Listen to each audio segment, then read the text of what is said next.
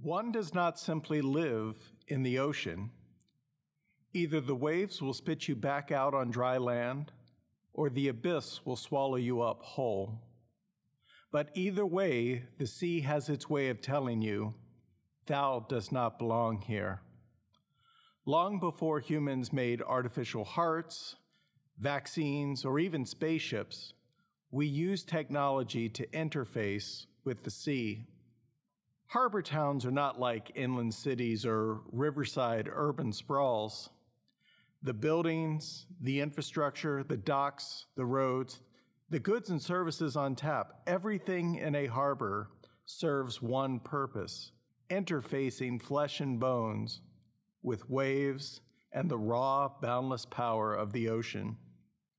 A harbor is a gateway to the abyssal world of abrasive waves, strange marine life, and a deep, profound otherness.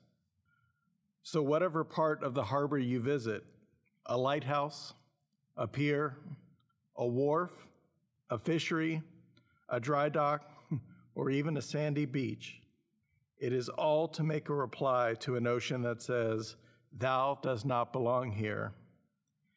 It is us collectively saying in reply, I know I can't stay, but I want so badly to visit, if you'll let me.